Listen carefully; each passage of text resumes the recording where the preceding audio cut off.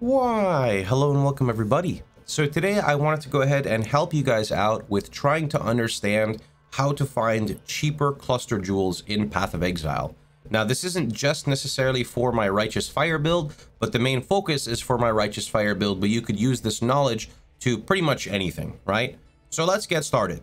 Number one, why do you use cluster jewels? Well, typically the reason for cluster jewels is very efficient pathing and the ability to stack rare jewels, which are typically multipliers for, at least for Righteous Fire, right? If you're non-Righteous Fire, typically you'll be stacking like crit multi, whatever. For us, it's like stacking sources of fire multi and increased damage. So an example would be like, over here, we spend 3 points to unlock a jewel, right? And then we get LE damage, we get big LE damage, we get LE damage all res, we spend 1 point of traveling, and then again, we have damage, damage, damage, damage, damage, damage, and then a jewel, which is like multiplier, right? A big part of this as well is whenever you decide to chop this bottom part, when you go Aegis melding, you can, instead of spending all these points to travel, you're literally just getting damage and fixing survivability with gear. So let's talk about clusters. If you were to just carbon copy my clusters, I'm going to show you why this is a big mistake a lot of people have. And this is why I've spent so much time in my guides trying to explain to newer players how to actually play their build, right? How you want, so essentially, if you look here, I have a Prismatic Heart, Sadist Disorienting Display. So I went ahead and I searched this, and it's actually much cheaper than it was earlier. It's about 5 Exalt, which is still ridiculous, right? On 5 Exalt, you can get a 6-link, you can get your Maven boots, you can get an RF helmet, you can get an RF weapon, you can probably even snag like an Awakened Ink AoE gem. So why spend 5 Exalt on a cluster jewel? The answer is don't. Do not spend 5 Exalts on a cluster jewel. I'm going to explain here why in just a second. So before we get started on this, there's a lot of topics to cover. So let's talk about how you can understand where what notable is on a cluster jewel. So when you're looking at PoE trade, you'll notice it just says like Sadist, Disorienting Display, Prismatic Heart, but you don't know where they are. So an example of what I'm referring to is you don't know what is in the back, and typically the one in the back is the one you don't want to take. You can still take it, but most people don't want to take the one in the back. So a simple way to understand this is the following. There's 2 ways. Number one, you can make a new POB and you can create the jewel and put it in, and you can see where it ends up. So example here, I have a Doriani's Lesson with a Prismatic Heart. And the reasoning for this is to push Prismatic Heart into the front because I think Prismatic Heart is insane, right? So this allows me to grab Prismatic Heart. Now, what is the difference between this cluster jewel and the one I just showed you over here?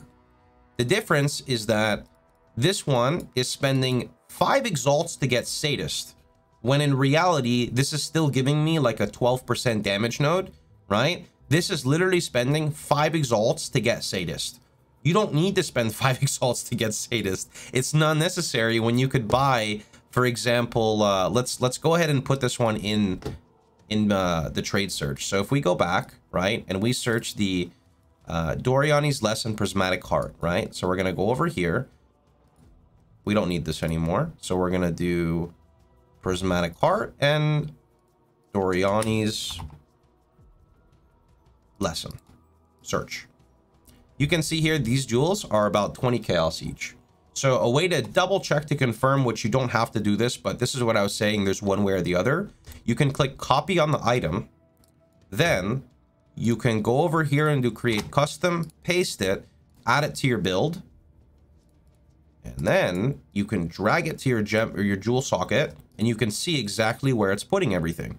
So here's the one I just snagged off trade. That was 20C.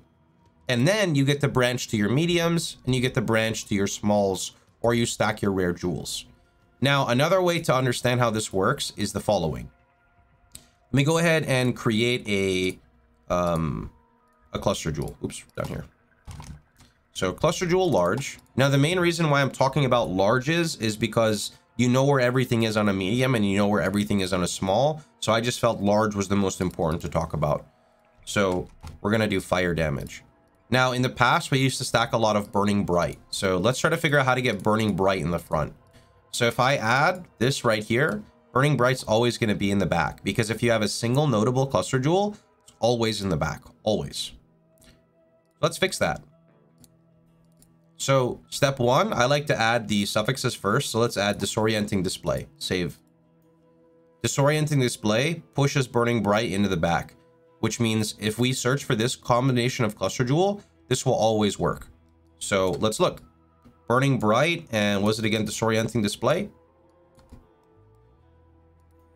So search burning bright and disorienting display.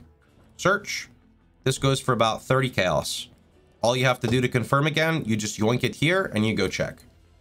We can search for another combination just to see if we can find one cheaper. I'm not going to spend too much time on this because you get the idea, right? Let's do Doriani's lesson. Save. That also works, so we can try Doriani's lesson.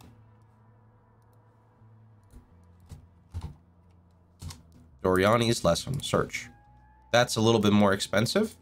We'll do one more search tag real fast. Let's try good old widespread destruction. Okay, widespread pushes in the back, so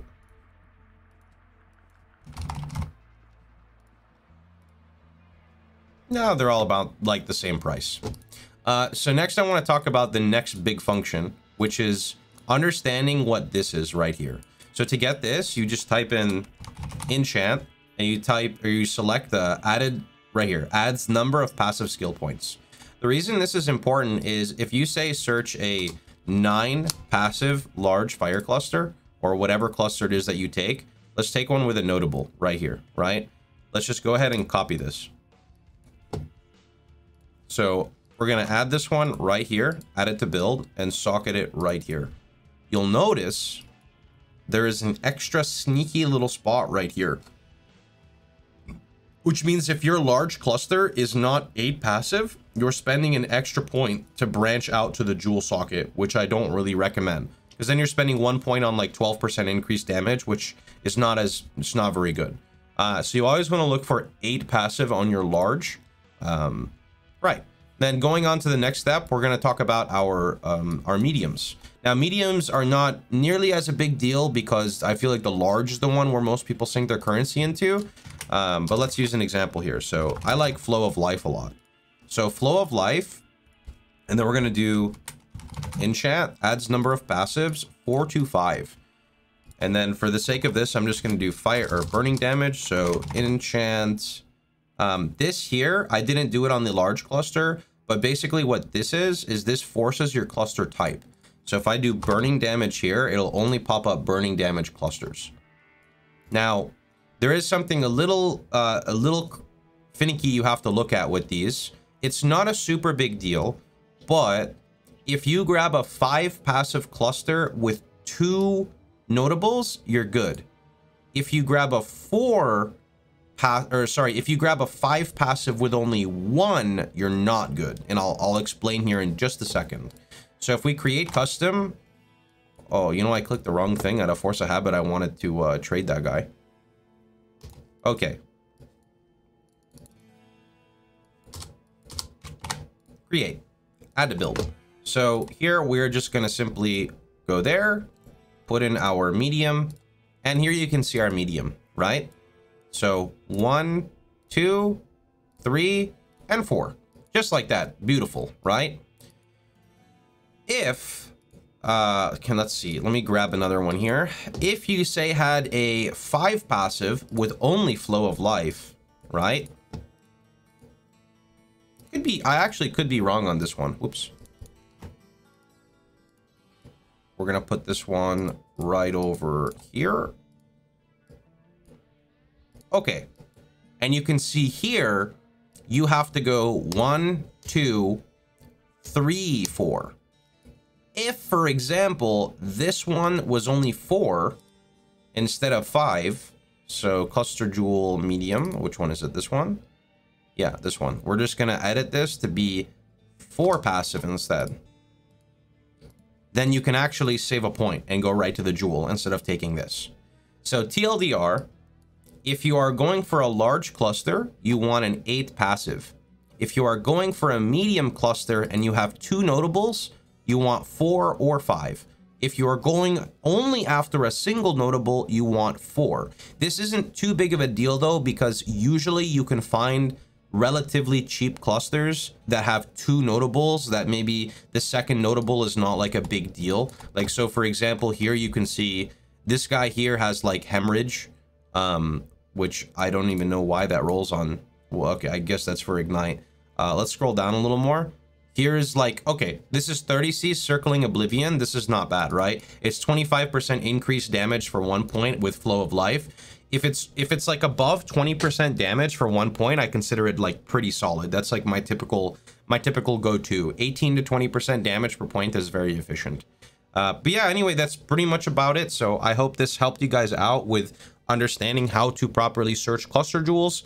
Hopefully it should save you guys a lot of currency. I just have seen so many people complaining about being stuck in X tier map because they're trying to increase their damage, but cluster jewels are just far too expensive for them. So I really wanted to create something that helps you guys out so you can understand how to progress as well. Anyway, that's pretty much about it. If you guys liked the video, please feel free to like, share, and subscribe. And don't forget, you can catch me streaming live every day but Sundays at twitch.tv/Pohx. See you guys all tomorrow.